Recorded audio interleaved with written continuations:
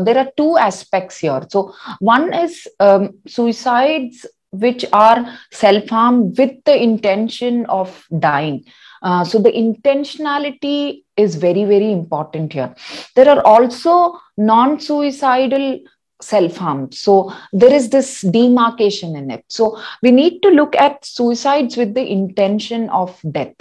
So if a person is having a very strong desire to die and he or she has severe depression and there is absolutely no support system, and the person has made a will, has made clear plans of this is what I'm going to do to take my life, and the person does this at an hour where there is absolutely no help which is available, maybe late in the night at maybe 2 a.m. when everybody is sleeping, and when nobody can actually find out that this person has done this, maybe after writing a letter, and all of that indicates to us that the intentionality is quite strong. Okay, having said that, we definitely need to help that person. And if by chance, if you see that this particular individual is depressed, is sad, talking about death, is irritable, agitated, not interacting so much, then it is definitely a strong red flag. Please take notice and bring the person or take the person to the nearest mental health professional.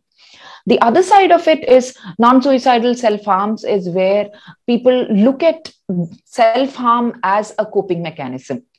So we see that in different age groups. So it need not be only in quotes the attention seekers. Definitely they are not attention seekers. And this is a very, very strong message I would like everyone to understand, that people who hurt themselves are definitely not attention seekers. They are indicating that they are in psychological pain and they need help for it. So what happens is, when you talk to them, they say the psychological pain because of all of these stressors, it could be academic, it could be relationship, it could be family, it could be occupational, it could be a mixture of everything. The psychological pain is so strong that they do not find a way out, and they think a physical pain would ease it out. And that's the reason why they would want to hurt themselves.